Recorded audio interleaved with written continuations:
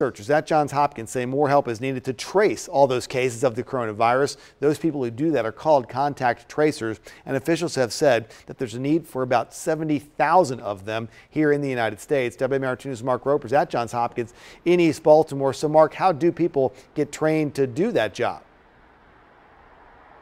Hey, good morning, Christian. There are training courses being developed right now. In fact, one of them is at the Community College of Baltimore County. It takes about 3 hours, and it starts on Monday. And yes, the method is called contact tracing.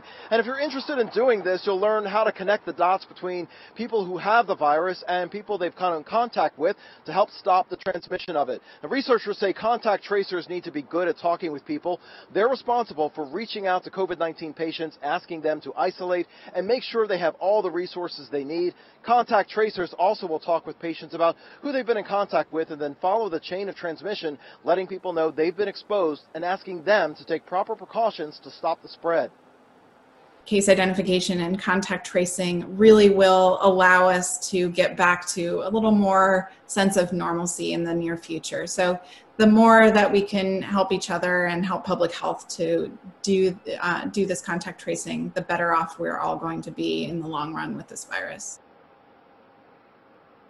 Now, researchers at Johns Hopkins say the contact tracing is not a new job, but because COVID-19 spread so quickly, they say that much more people are needed to do this. We are live in East Baltimore. Mark Roper, WMAR2 News.